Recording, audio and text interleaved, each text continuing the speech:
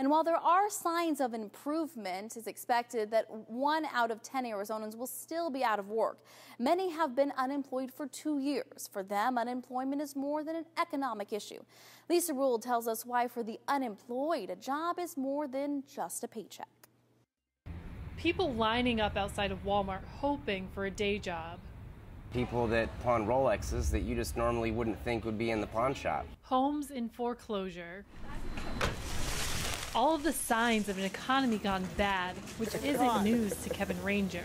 Didn't see it coming.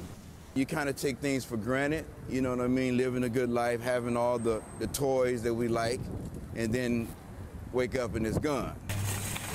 Kevin is unemployed and has been for 2 years.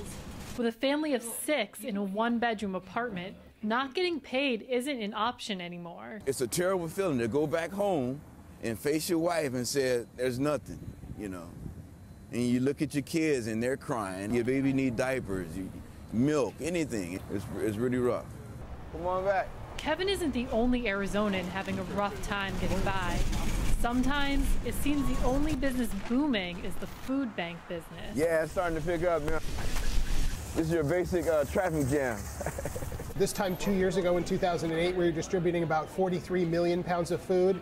Right now we're distributing about 72 million pounds of food.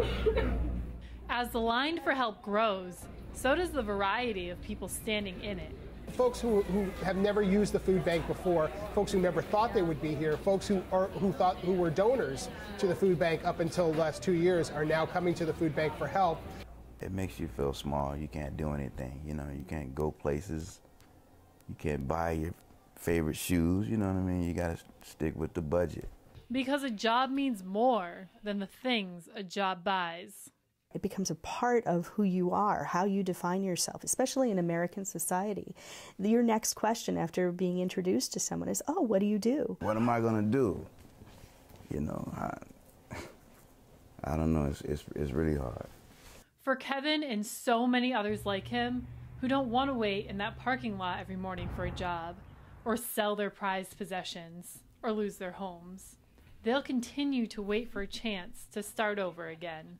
In Phoenix, Lisa Rule, Cronkite News.